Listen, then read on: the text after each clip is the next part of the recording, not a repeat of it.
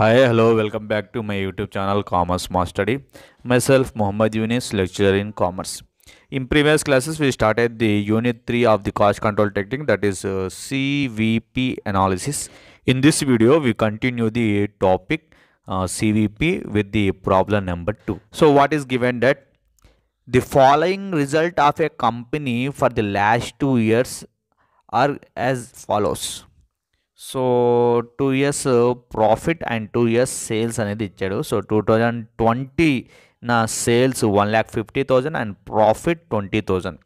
అలాగే year 2021లో sales 1,70,000 and profit 25,000 అతను ఇచ్చినట్టు ఇన్ఫర్మేషన్.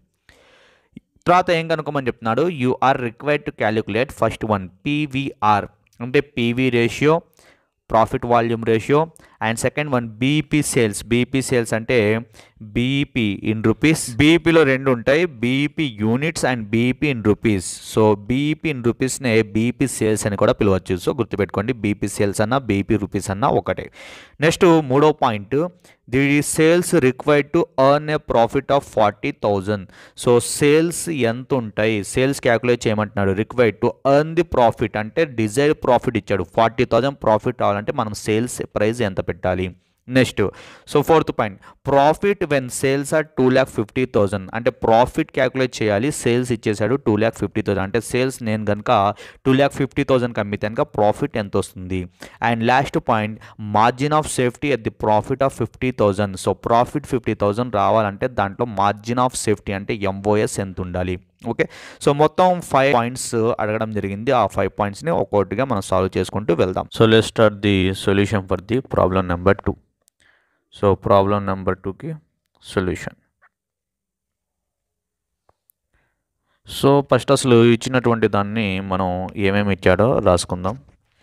సో అతను ఇచ్చినటువంటి ఇన్ఫర్మేషన్ రాస్తున్నాను.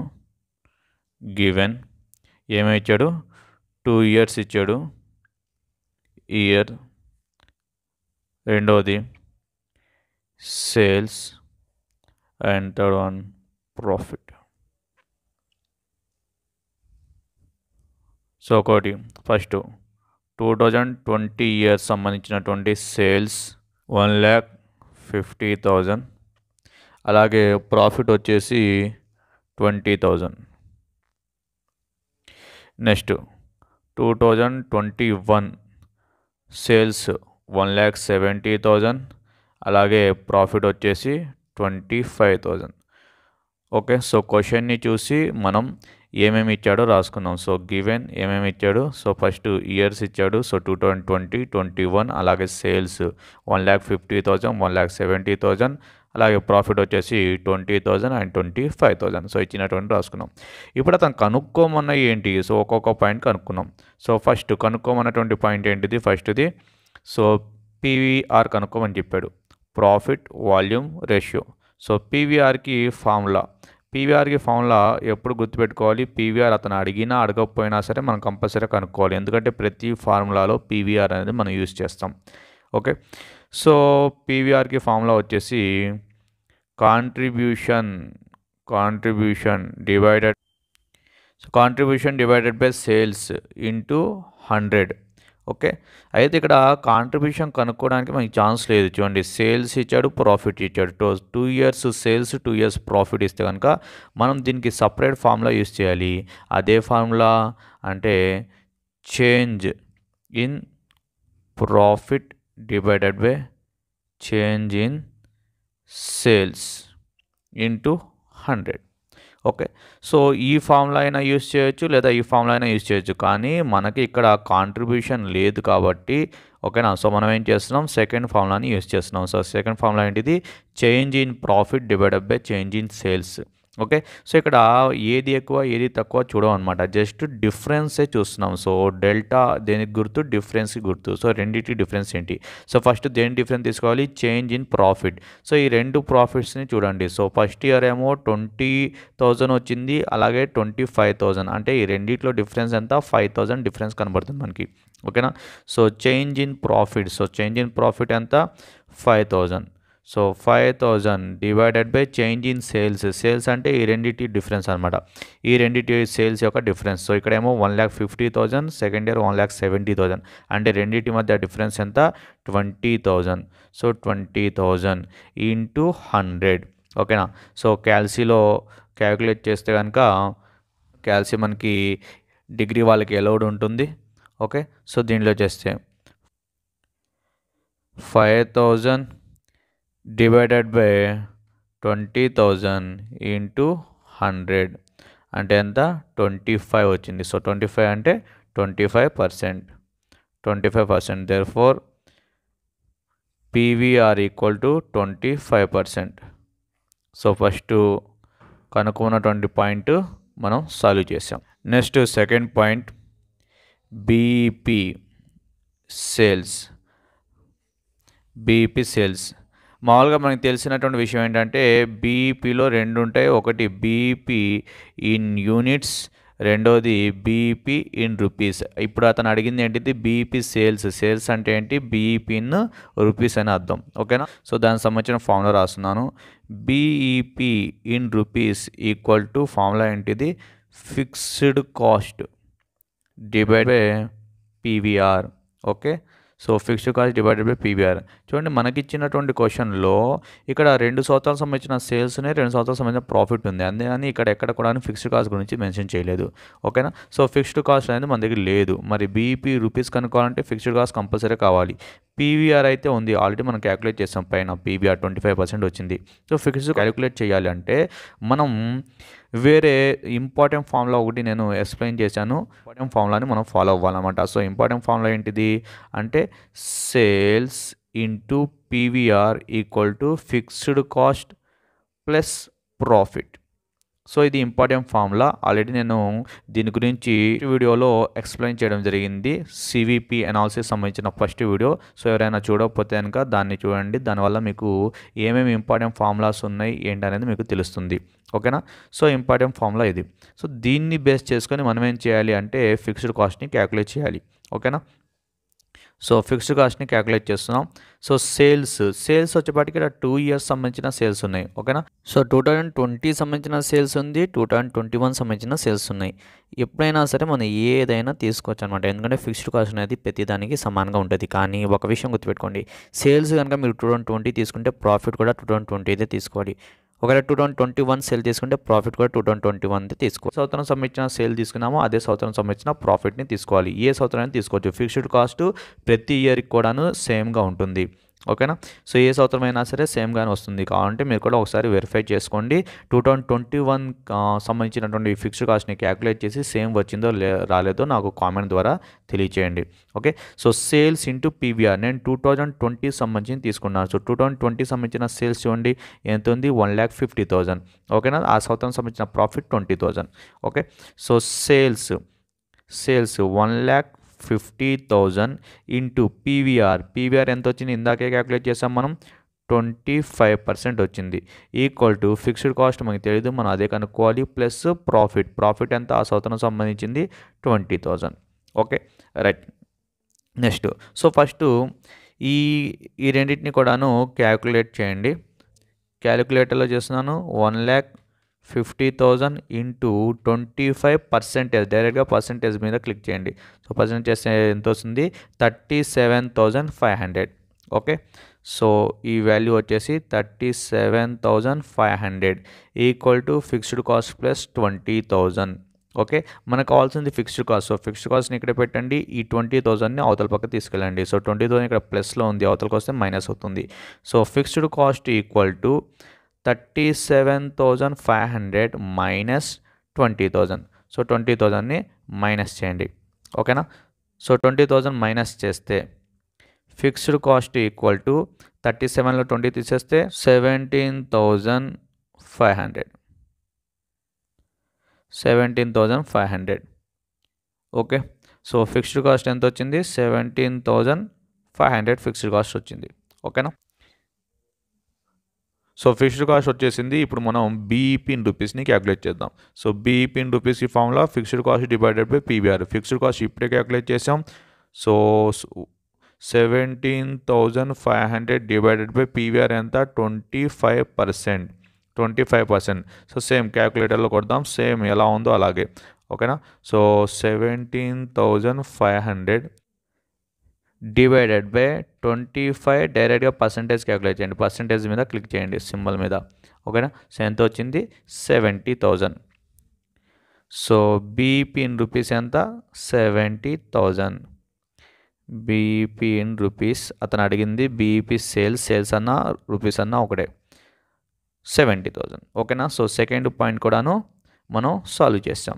నెక్స్ట్ మూడో పాయింట్లోకి వెళ్దాం. సో మూడో పాయింట్ ఏమని చెప్తున్నాడు, the sales required to earn the profit of 40,000. అంటే సేల్స్ క్యాలిక్యులేట్ చేయమంటున్నాడు, ప్రాఫిట్ ఇచ్చేసాడు 40,000. సో మూడో point, calculation of sales when profit is 40,000.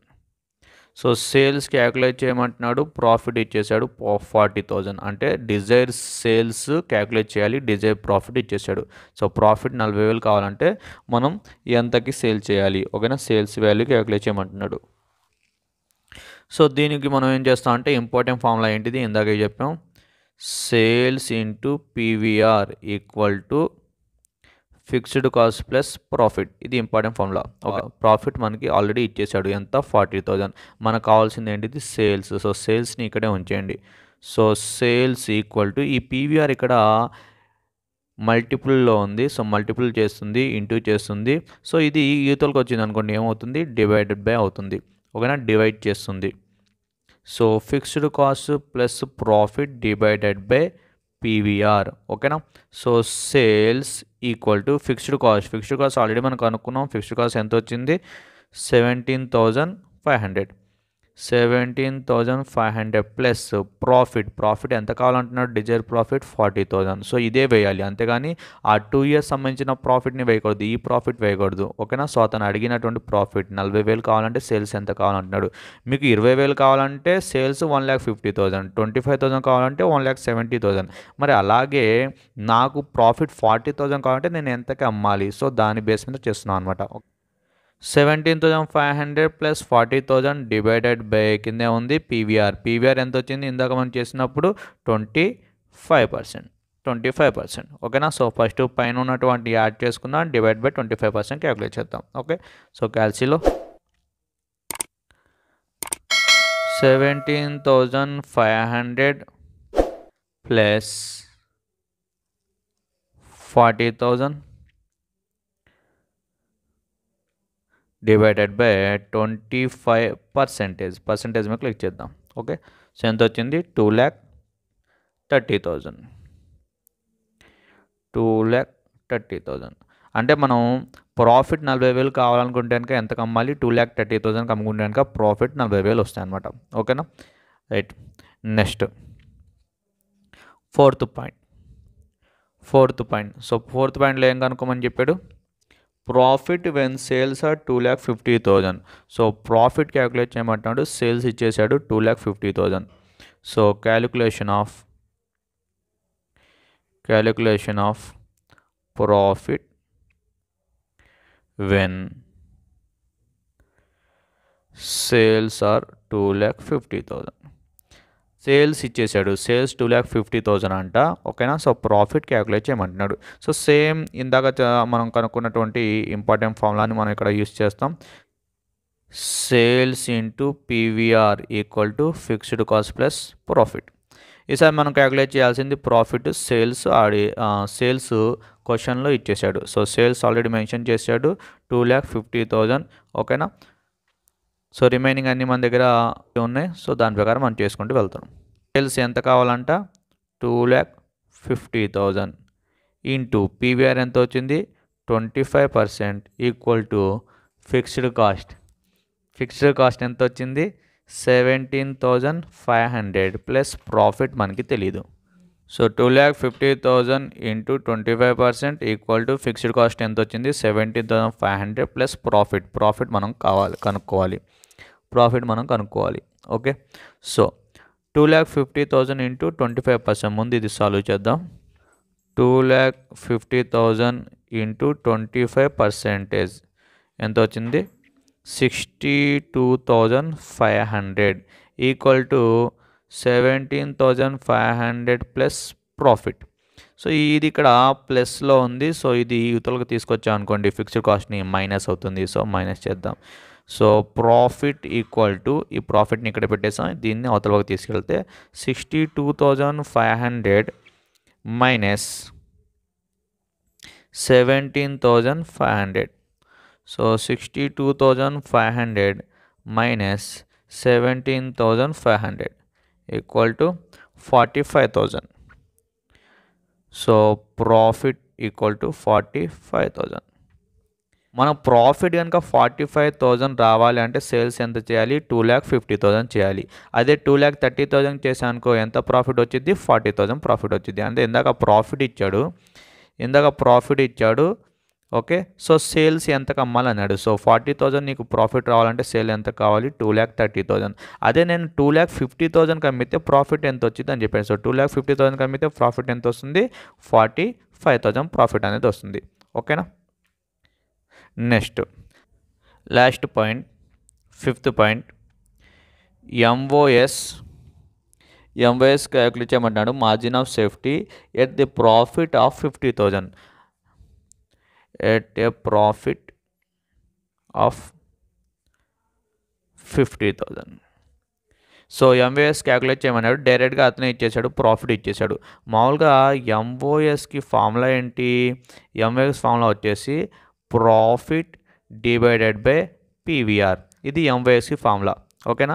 So ఒకవేళ ఇతను ప్రాఫిట్ ఇవ్వకపోతే నేనేం చేసేవాడిని అంటే 2 years సంబంధించినటువంటి వేసుకొని, సో 2 years ప్రాఫిట్ ఫస్ట్ 2020 సంబంధించిన 20,000 డివైడెడ్ బై పీవీఆర్, లేకపోతే రెండో సంవత్సరం 25,000 డివైడ్ బై పీవీఆర్, రెండు సపరేట్గా వస్తాయి. సో సపరేట్గా నేను క్యాలిక్యులేట్ చేసేవాడిని. ఓకేనా. కానీ ఇక్కడ ఆల్రెడీ అతను ప్రాఫిట్ ఇచ్చేసాడు 50,000. సో 50,000 ఉన్నప్పుడే నాకు ఎంఓఎస్ క్యాలిక్యులేట్ చేసి చెప్పండి అంటాడు.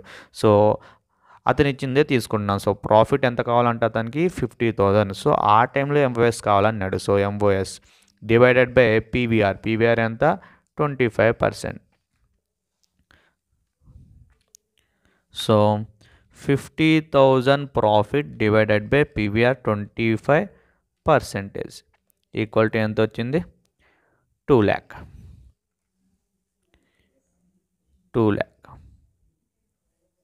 ఓకే. సో ఎంఓఎస్ ఎంత వస్తుంది 2 lakh ఎప్పుడు ప్రాఫిట్ కనుక 50,000 కావాలనుకుంటే. ఓకే. సో దీంతో మనకి ప్రాబ్లం యొక్క సొల్యూషన్ అనేది కంప్లీట్ అయిపోయింది. నెక్స్ట్ వీడియోలో ఇంకో మోడల్లో ఉండేటువంటి ప్రాబ్లం గురించి డిస్కస్ చేద్దాం. Please subscribe our channel, like, share and comment. Thanks for watching.